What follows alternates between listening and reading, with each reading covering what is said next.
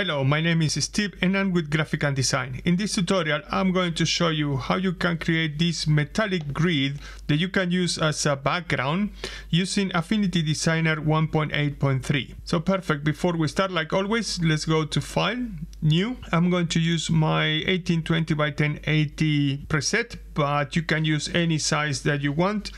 I'm going to leave all the rest as it is, and I'm just making sure that the transparent background is ticked off. So I click create and we have a new document. So before we continue, let's go to view. Make sure you have selected show guides, show rulers, show context toolbar, and show toolbar. So perfect. With that out of the way, let's get started. Okay, so the first things, let's go to our tools, select a donut, click to select, hold command shift, click and drag to create a proportional shape. Now I'm coming here to my transform. Make sure that you have click on the link so both the width and the height are the same, and I'm going to give it 31 pixels. I'm going to make it quite small. I'm going to zoom in, and the radius for the whole, I'm going to make it let's say 90%, something like that. They will be fine. Now what I'm going to do is I'm going to create a fill with a gradient. So I'm coming here, I'm going to select gradient, I'm going to select that one, and let's make it pure black, and this one let's make sure that it is full white, and then I'm going to put this roughly around about what, 80%, somewhere there. I think somewhere there will be fine. Perfect. Now I'm going to click, I'm going to select the rotation handle, hold shift, click and drag, and give it, I don't know, 60 degrees, something like that. The other thing now that I'm going to do is actually I'm going to put some blur. So click on the effects, Gaussian blur, and I'm going to give it what, like a 1 pixel, 1 pixel. I think a 1 pixel is fine. And now what I'm going to create is a circle that goes behind this. So I'm going to click and drag to create a circle slightly smaller than the donut. So actually let me send that one to the bottom. Let me click select and make sure that it's a solid color. I'm using black. Sorry, choose the wrong one. That one is the one. So let's make sure that we are using a solid color that is black, and basically I think at this one we can make it a little bit bigger. No, I'm selecting the wrong one. This one is the one. I think like that is perfect. Good. So now I'm going to click and drag to select everything, Command J to group, and now I'm going to change the mode of this layer. I'm going to click in the mode and I'm going to change it for luminosity, and then I'm going to change also the opacity. I'm going to take it roughly 81%, something like that will be fine. So perfect. With that, I'm going to click, drag, and select, and I'm going to bring it somewhere here. Now we need to actually to put them all in a grid pattern. So for that, what I'm going to do is to make it easy. I'm coming here to view. I'm going to select show grid first, and then let's go back to view and show grid. Select grid and access manager. So I'm going to click in there. I'm going to click in the advanced. Make sure that it's not uniform, because if it's uniform, you're going to have just only one access. So I'm going to take that one out. So you have two. So I'm going to select this one, and I'm going to give it 36.4. And then the divisions, I'm going to use 2 divisions. And for this one here, I'm going to give it 29.4, and also I'm going to give it two divisions. You'll see why now in a while it's done like this. Now make sure that you have the grid and the subdivision lines in two different colors. I choose gray.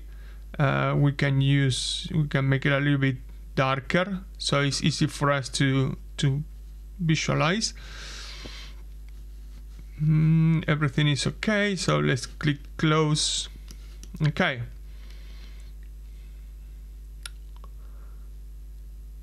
there is one here that is not doing what it's supposed to be doing.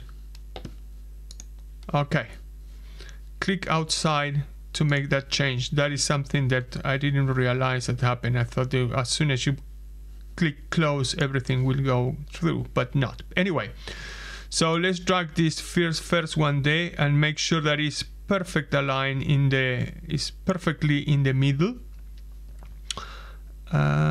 Something that I'm going to do now is fine like that. So now if you hit Alt, click and drag, and we can put the second one there, make sure that it's right in the middle. Do not deselect that one. Okay, I'm going to just zoom out so I can see everything. With that one selected, now if you press Command J, it's going to actually paste it one more. There we go. So what I'm going to do is I'm going to click and drag to select everything. Command J or Control J to group everything. Now I'm going to hold Alt, click and drag, and we can put another one. We can put it actually in there. I think there is perfect. They should be in the middle. Now something that happened, you will see, because there is so many, if you miss just for 1 or 2 pixels, you will see that actually doesn't line up. So let's hope that this one was perfect there. And yeah, seems like everything is fine. We are going to find out now. Perfect. So now that is one of the parts. Now I need to click and drag this one, and I need to put it in there. They should be fine. Now if you do the Command J now, it's going to put them always in diagonal. So what we need to do is we need to create another one.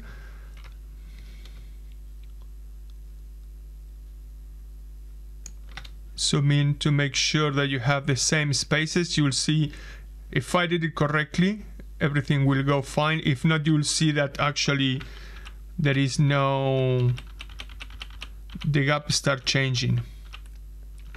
Yeah, seems to be fine. Nice. And yeah, I think that's it. Perfect. So I'm going to click and drag to select everything, and Command J to group. And as you can see, maybe we can delete these ones that are not used.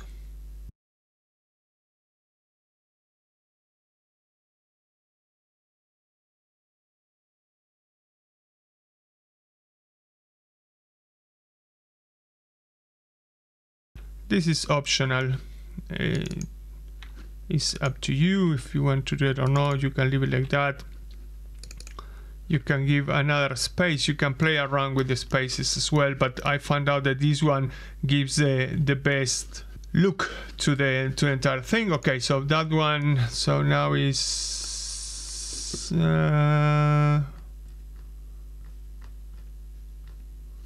Command J, so everything is one group.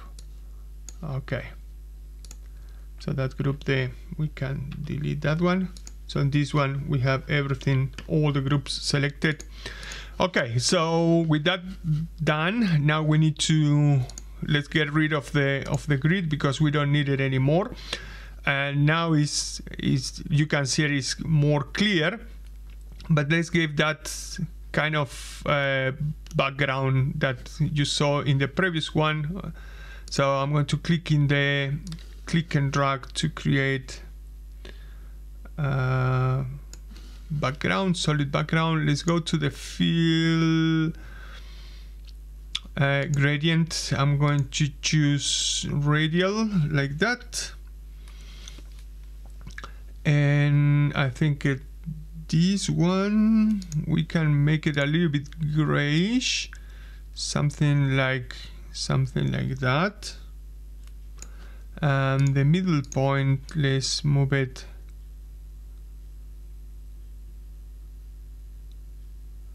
something there. You can play around with these values to actually make it look better or the way that you want. And then when you actually send it to the back, you have this, and because this luminosity is only affecting that side, and seems like you have the light hitting in there, and then you have the dark side there, or the dark part, and makes like a I think these grids are made by it's like a point or something like that it actually punched the metal, so you have that rounded border that goes inside. Okay, so basically we can make it a little bit better. If you look, I think Marshall used a grid similar to this one, or amplifiers that you use for you know, for guitar or bass amplifiers and things like that. So let's make it, let's give it a little bit something extra. So let's put the Marshall, like the amplifiers. I'm going to change the color today, and I think that one or that one, can't remember exactly. I think that one looks more or less. It's just only, you know, to give it some, let's make it just only to give it some appeal and see how you can use it. So what I'm going to do into this one is I'm going to give it a 3D effect, and let's zoom in to see what we are doing. Let's increase the radius a little bit to make it a little bit more rounded. Shine, we can bring it a little bit down, and I think that is fine. And the other thing that we are going to put is an outer shadow. Let's make it completely, and the offset, let's give it some there to the side. Luminosity, I think luminosity will be better. I leave that up to you. Okay, so as you can see, it's not that complicated. It's actually quite simple to achieve this kind of background. So perfect. I think that's it for today's video. Remember to subscribe, to leave the comment in the section down below. If you like the video, just give the thumbs up. If you didn't like the video, hit the thumbs down twice. So anyway, like always, thank you very much for watching, and I'm seeing you in the next video.